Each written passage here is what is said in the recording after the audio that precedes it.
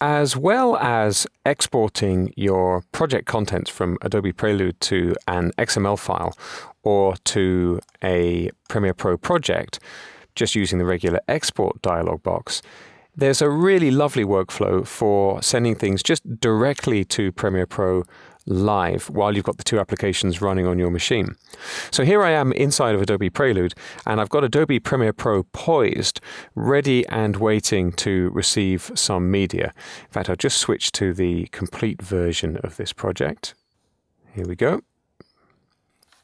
And now let's go back to Prelude and send some stuff over.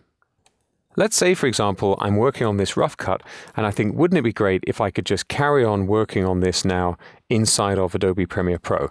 Well, I can select the rough cut in the project panel, and I can either right-click and choose Send to Premiere Pro, or I can go to the File menu and choose Send to Premiere Pro. Either way, if I right-click, for example, nothing appears to happen right away, but if I bring up Adobe Premiere Pro, automatically now I've got each of the clips that were included in this rough cut and a new sequence, a regular Premiere Pro sequence, which I can open up, ready for me to carry on working. And I can do the same thing if I go back to Adobe Prelude, where I can select, for example, a bin containing some media.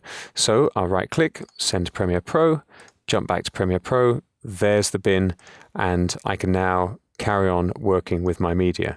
In fact, while I'm here, why don't I just go back to Prelude and just select everything in one step, File, Send to Premiere Pro, go over to Premiere Pro, and there is the entire content of my Prelude project.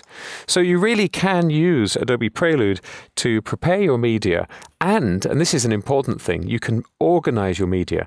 As an editor, it's always a bit of a pain. It's a lot of work, but it's very important to organize your clips, put them into specific bins, name those bins, just put everything, whether it's by scene or by source tape number, whatever the design for the organization of your project, it's a big help to have that done in advance. And now you can use Adobe Prelude to build the architecture of your project panel, get everything into the right bins, and then just select everything with Control-A or Command-A, right-click and Send to Premiere Pro, and Premiere Pro will just take it from there.